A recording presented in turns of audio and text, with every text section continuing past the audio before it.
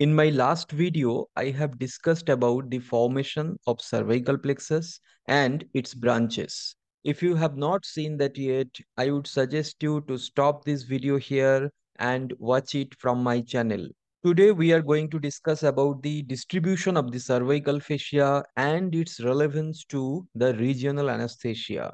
How the three different cervical plexus blocks, that is the superficial, intermediate, and the deep cervical plexus block, are related with the distribution of the cervical fascia. So without wasting time, let's begin.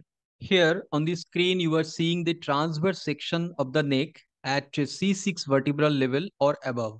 We can remember the components of the cervical compartment as 4 V's.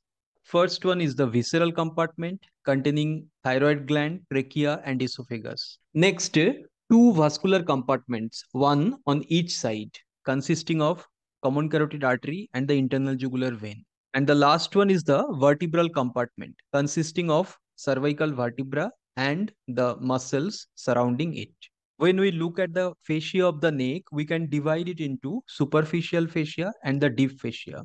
First, let's discuss the deep fascia, which is more complex and divided into several layers. Let's draw and understand the various deep fascial layers. First one is investing layers, containing sternocleidomastoid muscle and the trapezius muscle.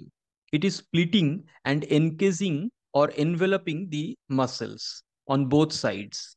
Second one is pretracheal fascia. It surrounds the visceral compartment.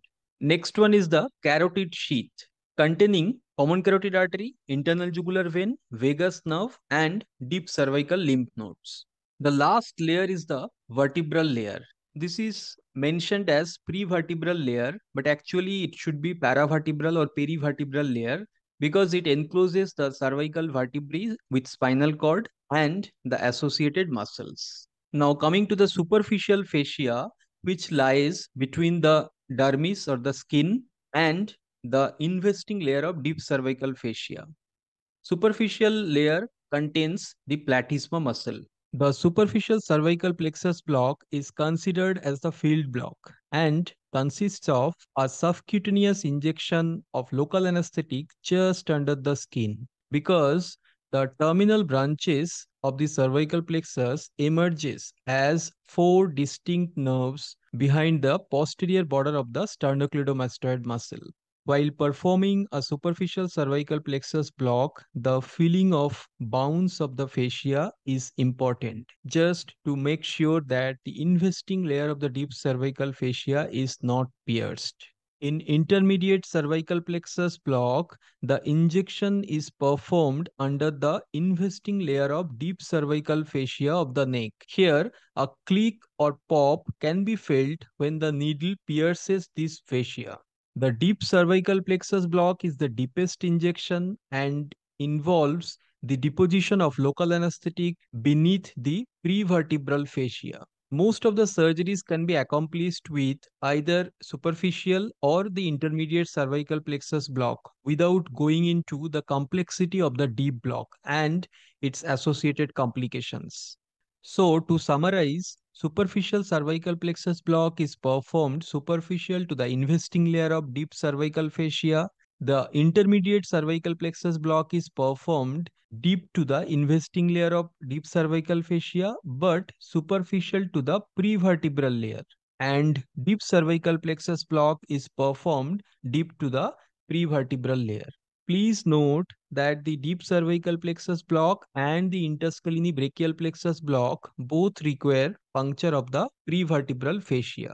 Regarding the involvement of the phrenic nerve, in superficial cervical plexus block, phrenic nerve is not involved. In intermediate cervical plexus block, it may or may not get involved depending on the block technique and the injected volume of local anesthetic. And in deep cervical plexus block, it is involved in 100% cases. That's all for today. I have already uploaded the loss of resistance guided superficial cervical plexus block. You can check out the video from I button or link in the comment section. Stay tuned for my next video on ultrasound guided superficial cervical plexus block. Until then, keep blocking, keep rocking.